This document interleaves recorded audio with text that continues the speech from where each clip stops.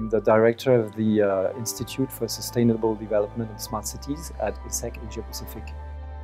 There is a huge gap coming on infrastructures. There's a huge need for financing urban infrastructures in the future. There is also a huge amount of data coming online.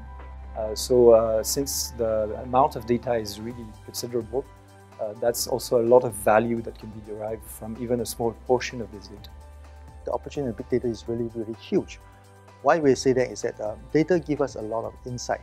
Okay, a lot of things that we are not even aware of.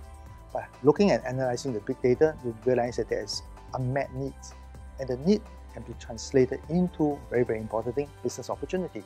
Big data, you need technology to understand and analyze it, but analyzing it is quite useless in the sense that if there is no domain and business knowledge behind it. And the business knowledge has to work very closely with the technology people to make sense out of it. So this is a two very, very important components where ESSEC is able to put that into the whole ecosystem.